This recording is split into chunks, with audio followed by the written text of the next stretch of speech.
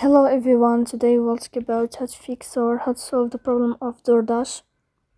We click on settings, DoorDash going out, we click on settings.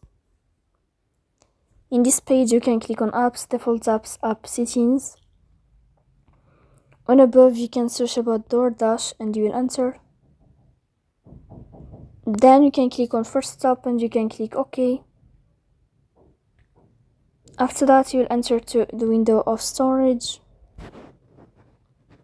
Here you can click clear cache. Don't click clear data because that can delete your account. In the end you can turn on your airplane mode and you can turn off your airplane mode again. So please don't forget to support us by like and subscribe. See you next time in another video, and thank you for your attention and your watching. Goodbye.